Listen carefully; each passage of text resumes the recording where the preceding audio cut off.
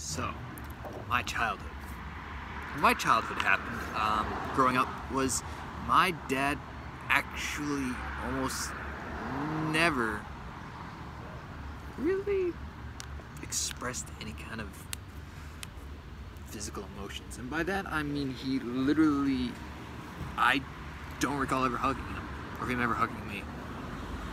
My father was extremely distant. I mean, he said that I love you occasionally, but other than that, my adoptive father never said I love you. When I was growing up, my biological father was abusive, though. And I mean that quite literally. He was abusive. I have scars over my face, as well as my biological brother, that I ended up being adopted into the family that I was adopted into with. I have scars on my body. But, you know, I mean, besides that,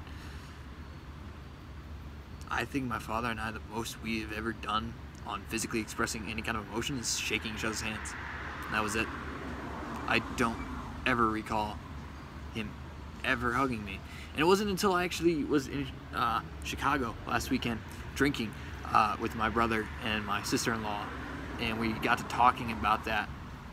And the conversation was as to whether or not we actually ever recall being hugged by our dad. Because our sister, well, my brother's wife, my sister-in-law, was just like, well, why does your dad never seem to hug me? You know, like he just never seems to genuinely care about, like, hugging me. But, you know, I just don't understand it. And my brother Nate looked at me and he's just like, do you ever recall dad hugging you? Because I can't seem to recall him ever hugging you. Hugging me, for that matter. And he's like, I honestly don't even think dad and I have shook hands before. And the only time my dad and I ever shook hands is when I went into the Air Force. That was it. That was the only time that my dad had expressed any kind of emotion, like any kind of physical emotion. And it's a very weird concept to have to say that, you know, to have to say I've never had any kind of physical emotion with or expression from my own father, especially an adoptive father in that matter. But we also know that my grandfather was a very distant person from my adoptive father. You know, my adoptive father didn't want to be like that. And when I was growing up, I didn't really have friends. And the friends that I did have, they never once tried to give me a hug or anything. Like, I had to ask them for a hug if I was feeling really, really, really unbelievably down. And the only times that ever happened was when my best friend moved away. And I think was when I got a wrongful termination from the Air Force.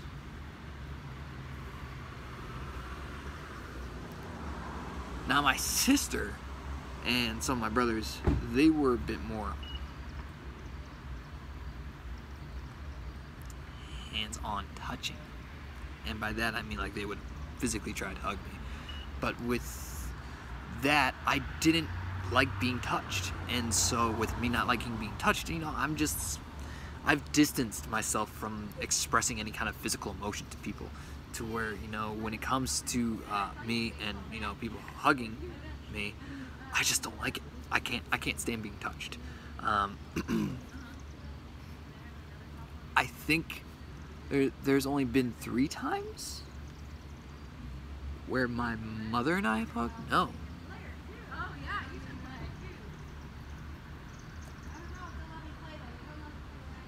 I think there was only once. Because 2 times I don't really count, because that's not really hugging. There was only one time when my mother actually physically hugged me, and that was basically when, you know,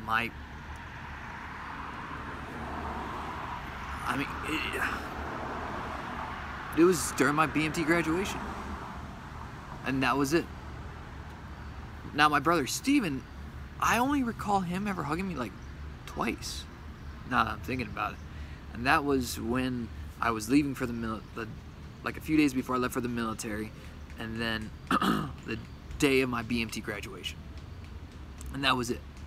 Now, his wife is a very hands-on type person, you know, like she just generally loves giving people hugs. I don't know why. My brother Nate and I actually have never seen my brother Steven's wife upset, except for maybe one time, and that was it. And you know, it is kind of weird to have that kind of relationship.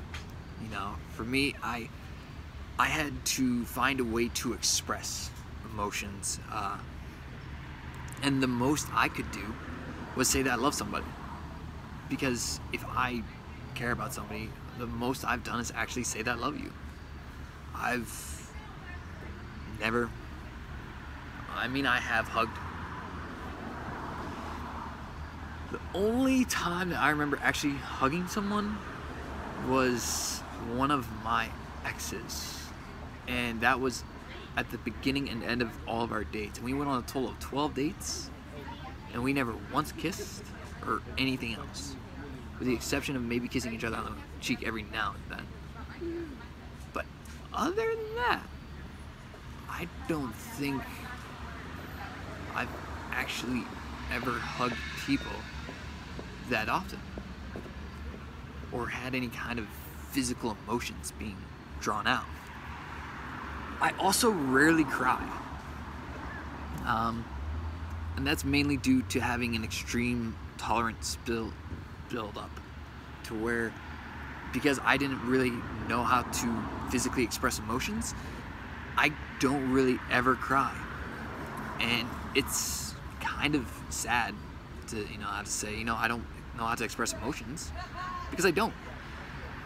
You know, I mean, I grew up without being hugged often. You know, I mean, I actually didn't really hug anyone up until I was about like 15 years old, I think. And the first time I hugged anybody was my sister. Yeah, it's kind of weird. 15 years of not hugging somebody, and I'm like 21. I'm like about 21, and out of that nearly 21 years of living, I have hugged next to nothing. I have friends that say, oh, you know, we hug somebody like 2 or 3 times a day total. And me, I think the most I've hugged somebody out of the past almost 6 years that I've been hugging people now has been like 20 times total in my entire life. So essentially, I've been hugging people once a year. One time once a year. That's bad to say. And to have that kind of mindset is not a good thing, because the issue is you're more susceptible to being depressed, because the thing is you not expressing the kind of emotions that you physically need to in order to keep a healthy mindset. But you know, I never once got hugged by my father. I think that there was only one time. No, that was a handshake. Yeah, my father and I only shook hands, and that was the day that I went into the military. And that was it. Furthermore, because of that, you know, I mean, I just genuinely don't like being touched. I've had some people who literally try to reach out to give me a hug, and for me, I'm like, no, don't touch me. I hate motorcycles. But you know, I've legitimately told people not to touch me. You know, I mean, no, there was my ex's best friend that hugged me once. So counting everyone that's hugged me has been a total of like 4 people, and that's it.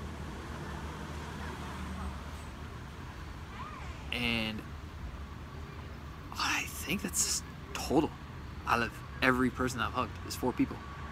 Because there's my sister, my mother, my ex and her best friend, and my brother and I side hugged. So I don't count as a full hug. I don't even count as a hug, to be honest. But it's still the matter and impression that I never hugged people growing up, and I don't really. That goes with the whole touching thing, in my retrospective opinion, because I don't touch people. I don't like being touched, and I think that has to do with the fact that I never really got hugged, or that, you know, I really was a non-option to hug people. You know, my parents, whenever my brothers and I fought, our parents said, shake hands, you're gonna shake hands, you're gonna say, we're brothers and we're friends, and that was it. No kind of emotions being actually shown. And I think that another thing is, guys don't really show emotions as well as women do. It's not a good thing to say. It legitimately isn't. But I think my issue is I never had to express emotions of any kind. And that was a bad thing for me.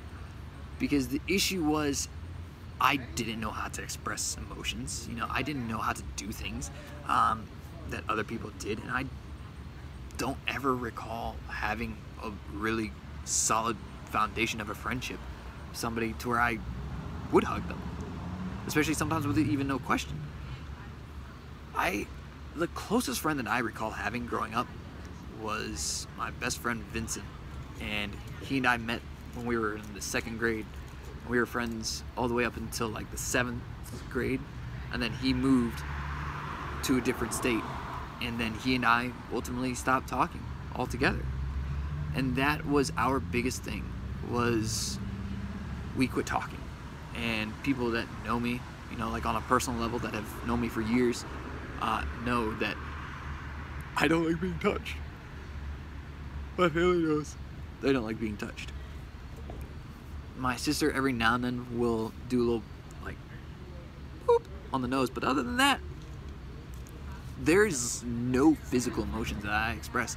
I don't hug people, I don't give people handshakes. I just don't like being touched by people. I don't like touching people at all. And there's a lot of reasons behind that. I was diagnosed with, you know, I mean, there are 2 medical things that I'm going to basically express to you guys that I was revealed to, and that was basically severe general anxiety disorder. So, you know, I mean, basically I have panic attacks and whatnot. If I'm worried about something, or if I'm like super depressed, or I get scared for some unknown reason. And then I have generalized social anxiety disorder, meaning I don't know how to express any kind of emotions to people. You know, you can talk to me as a one-on-one person, and I will literally look at you, and I will just look at you and talk to you. I won't express any emotions. I'm just gonna have a blank face because I don't know how to express emotions, because I legitimately don't. And, you know, I mean, having that type of thing is a very, very big downside to everything in life. And, oh my God. Huh. But having that is a serious matter. And having social anxiety, having a generalized social anxiety disorder, means that you're going to be prone to a lot of issues. I think the longest relationship that I've had was about like nearly 2 years, and that was it. Cigarette butt. Cigarette butt. And pick up your cigarette butt. You know, for that, it was kind of like, it's kind of like I didn't really know how to express emotions. My grandparents, when I was growing up, they were around every now and then, but you know, I only recall hugging my grandma. Now speaking of the hugging thing again, you know, I remember hugging my grandmother a total of 3 times. And that was because I didn't like being touched, I didn't like expressing emotions, and I didn't like people knowing that about me. Excuse me. I think that the minute that, you know, I express any kind of emotions, I view myself as extremely weak. Let me express something. I am an extremely prideful person. So being that prideful, you know, I just don't view any reason to be touching people in that matter. And for that very reason, I have no reason to be touching people. You know, I just don't like being touched by people in general, in any case or scenario. And I think that's the biggest issue that people have, is that people look at me and they look at me like I'm some freak or weirdo or something. And, you know, they look at me and they're just like, why do you not like being touched? You know, like, why is it that you are the way that you are? Why is it that you don't know how to express emotions like everybody else does? You know, like your mind isn't fully there. And you know, I mean, to me, it's like, my mind is there. You know, I will touch people if I have to, but it's more or less of that I don't want to. Because I've shut myself off from people for so long that my mind is automatically in that mindset of, hey, don't touch this person because, you know, I'm gonna freak out if I do.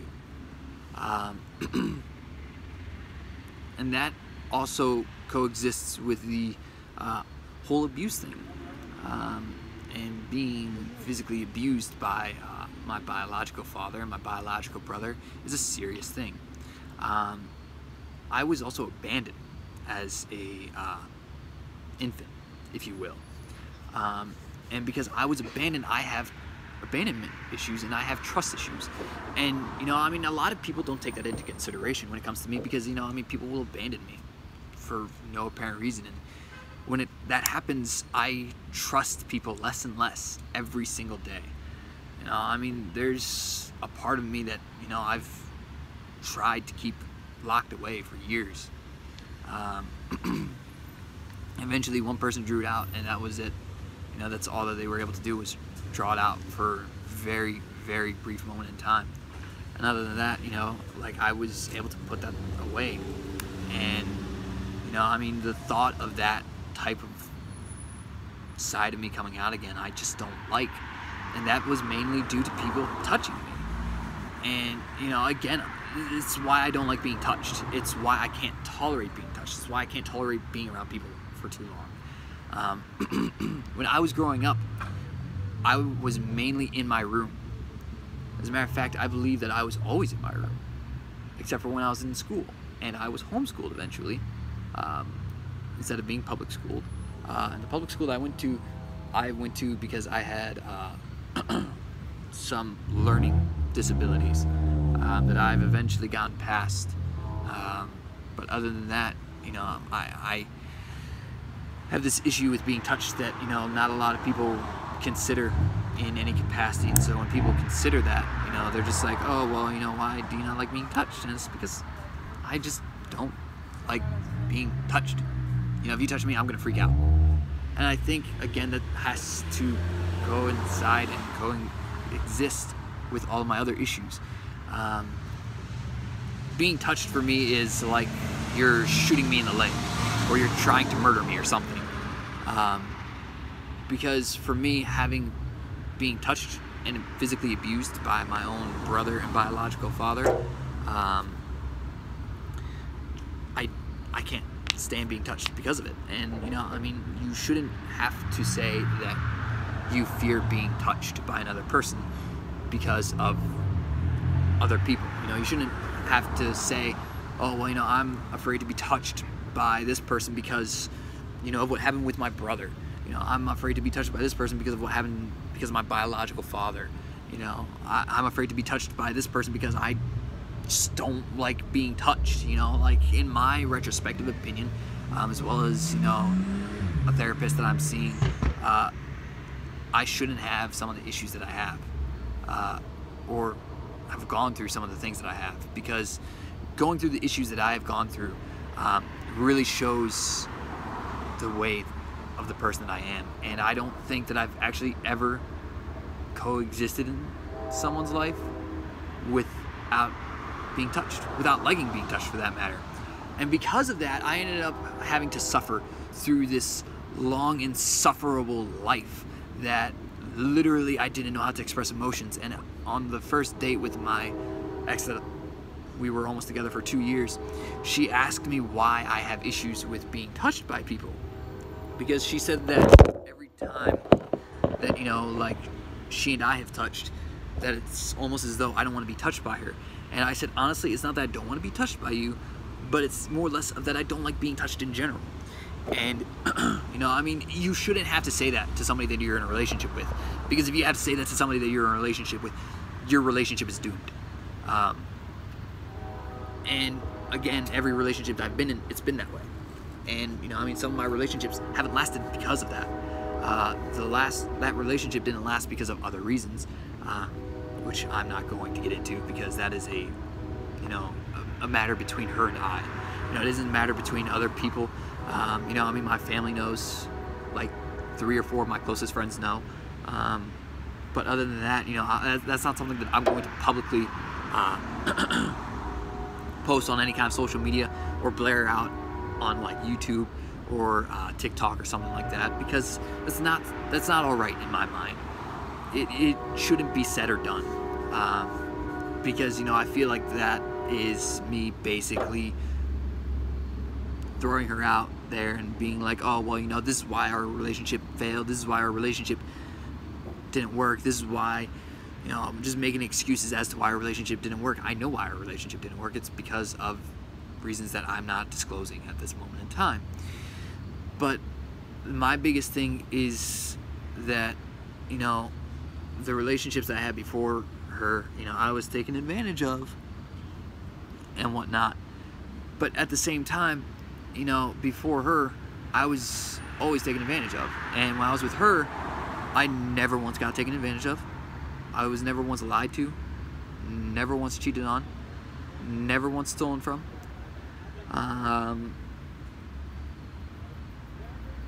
You know, I mean, if she did take any of my money, she paid me back because she felt bad about taking money from me and whatnot.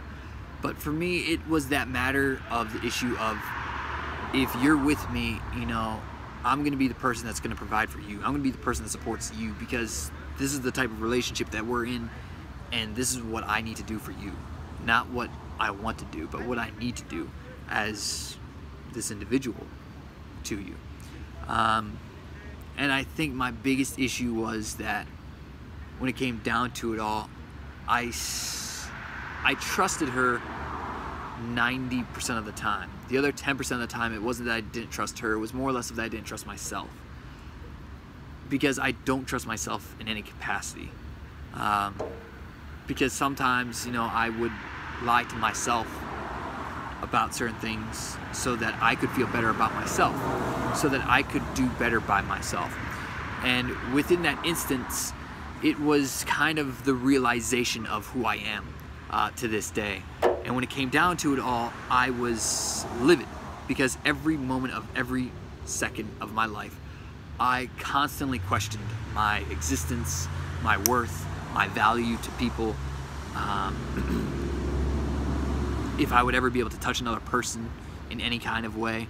But, you know, that last relationship, that was 2.5 years, the most we ever did was either kiss each other on the cheeks, kiss each other on the nose, or just hug, and that was it. And that wasn't because of her, that was because of me. I told her that I could barely handle being kissed on the cheek, let alone hugged.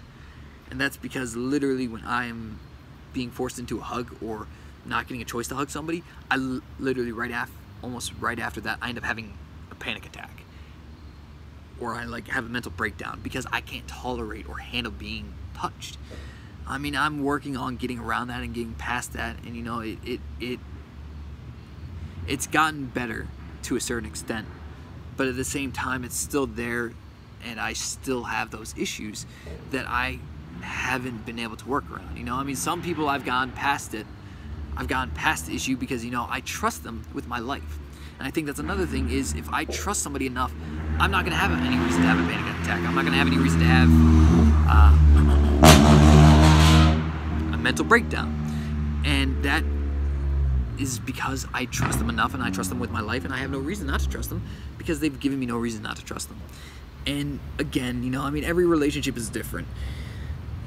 But for me, you know, having that kind of issues growing up, I just really wasn't sure how to go about that in life. You know, I wasn't sure how to go about any of that in my life. And eventually, you know, I came to the realization that, you know, hey, maybe this just isn't working out for me. You know, maybe this isn't who I'm meant to be.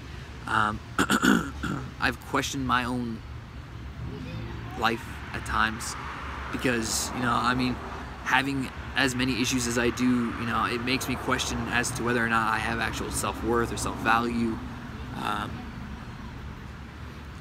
None of it has to do with the relationships that I've been, well, all except for one of the relationships that I was in have to do with why I am the way that I am, for the most part. One relationship I was in, I was constantly cheated on. The other relationship I was in, I was accused of things that I never did. A relationship in between those two relationships, they tried to control the relationship. They tried to control me and what I did and who I was. And for me, that wasn't all right. Because in my mindset, you know, if you're going to try and control me and you're going to try and control who I am, I can't see myself being with that person. And that's just who I am. You know, if somebody has a problem with that, fine, go ahead, tell me. But you're the reason that the relationship isn't going to work, you know? And, you know, I mean, other people, you know, I mean, there was another relationship that was in between the the relationship that I was accused of cheating on and the relationship that was controlling. And the relationship that was in, I was body shamed every single day. Now, when I was like 14, 15-ish, I was coming up on like 230 pounds, I think I was. Like 228, 229. And I think the most I ever weighed was like 247. So like just about 250 pounds. And you know, I mean, it only took another 50 pounds to be 300 pounds. But now I'm currently weighing at like 1.6. I'm somewhere, you know, I mean, I don't feel comfortable with sharing my current weight only because, you know, I feel my body weight shouldn't be important to you guys. But I'm currently in between 167 and 175. I'll just tell you that.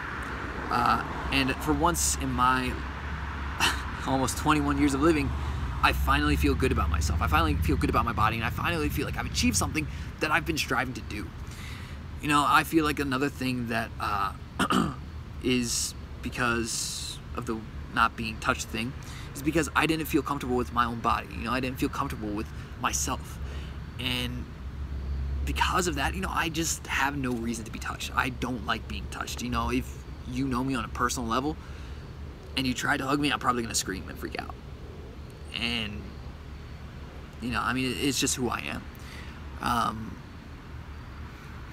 Either that or while we're hugging, you know, I'm going to be like kind of super antsy and I'm going to want to pull away and I'm not going to want to like beat, you know, I'm going to be like, get away from me. And I've done that with every hug that I've been in. And that's because I legitimately don't like being hugged. I hate being touched. It's a matter of the issue of who I am. And, you know, I mean, some people, they just can't accept that. You know, some people just can't accept who you are. And if they can't accept who you are, then I think you have to question as to whether or not that relationship is worth being in or not. That's my take on this whole thing. That's my take on the whole synopsis of, you know, my life and my personal problems and issues. You know, just feel free to leave a comment. You know, I enjoy answering questions. Oddly enough, that's the one thing that I actually enjoy. Answering questions. It's the thrill of my day.